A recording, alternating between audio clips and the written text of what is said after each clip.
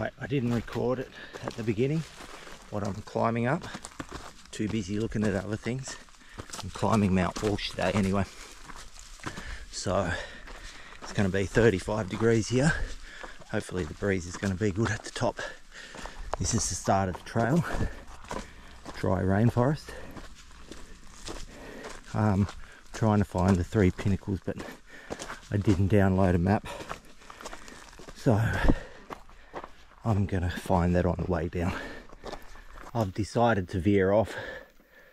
I'm going up this hill here to try and get to the Pinnacles. Don't know whether I should take this or go down here. I'm going to chance this one. Coming across here and up there. I've decided to follow this gully. It runs alongside the ridge that I'm trying to climb.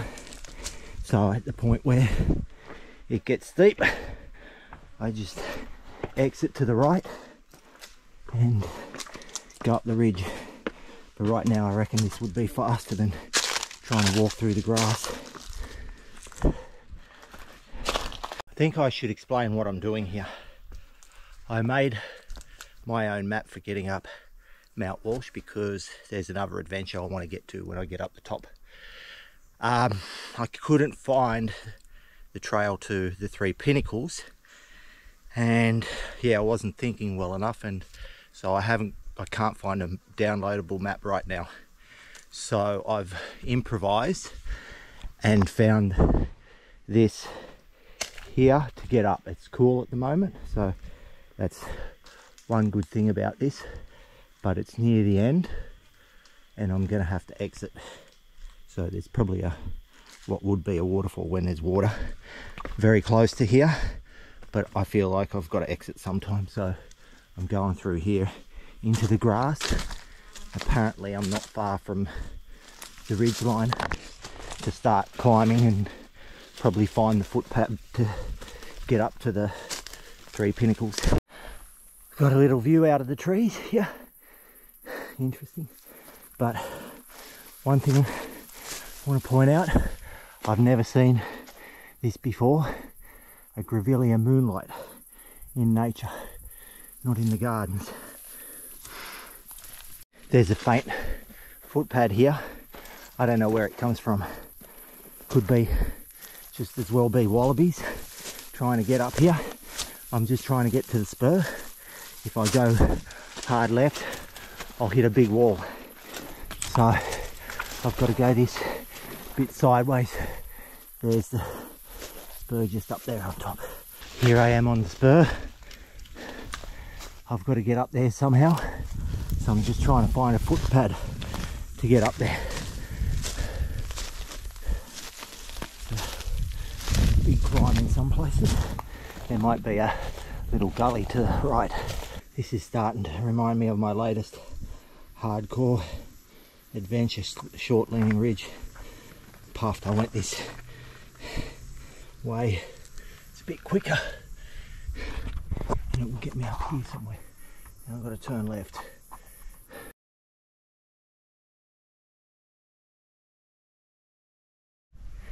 Man, I'm puffed really quickly. Not enough sleep last night. First good views. Oh, by the way, that was my first sign that I'm on the path going to the 3 Pinnacles. So I follow this here.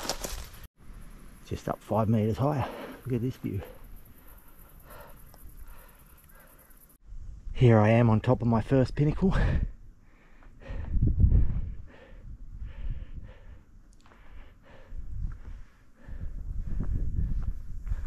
I've got to scope out which is Mt Walsh. Possibly to the left. Hope I don't have to do all 3 to get to Mt Walsh. I see a way up Mt Walsh there. I found a faint footpath down the hill, and actually I can see it going up that next rock there. That's Mt Walsh up there. Interesting. And I found in the wild this bottle brush, sort of yellowy colour. Let's get closer. Pretty much up the top of this pinnacle here. It was so quick from there. Easy to get through, follow this up and go through the middle here. On to the next one, I'd say. Now I'm on top of the second pinnacle. Gotta make my way up this one and then somehow down there. Somewhere down here. Third pinnacle is the footpad. Here's the two I previously climbed. I've got from this viewpoint looking like that would be the entrance there to where I've got to get up. It's impassable. Came around here a bit and look what I found, the way up. So here I'm going. This is the highest part of the third pinnacle, so the highest pinnacle. I don't think there's a way up there, and I've got to get my way across down there, up there to the top of Mt Walsh. It's quite steep getting out of pinnacle 3. You've got to squeeze under this rock here on top. It's a big slab and you think it's not possible, but you just get under that and there's footholds everywhere on the way down. It gets steep here, but you can see it's not unmanageable. So I'm heading down this way. It's been steep all the way, but there's always something to grab hold of. And I'm, say, 3/4 of the way down. That's the steep bit that I've got left. The hell's in front of me?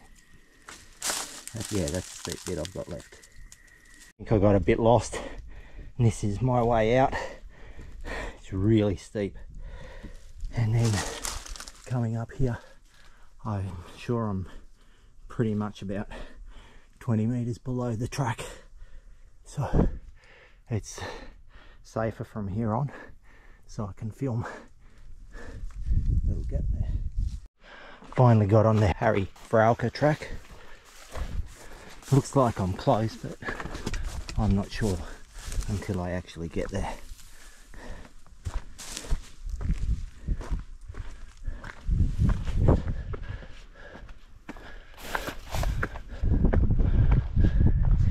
Yeah, I don't think I can see anymore.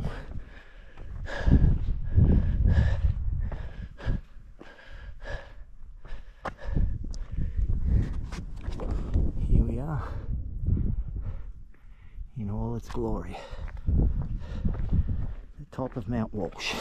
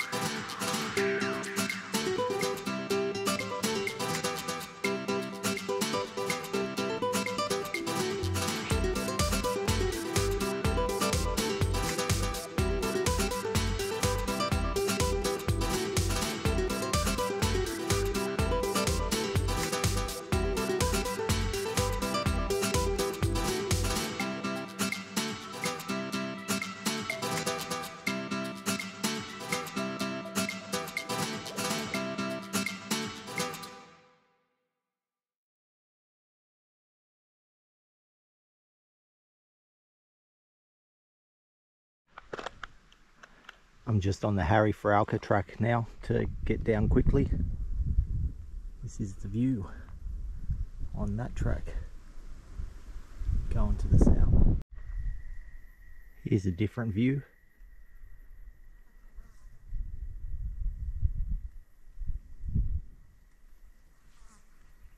Those white grevilleas are everywhere. Interesting.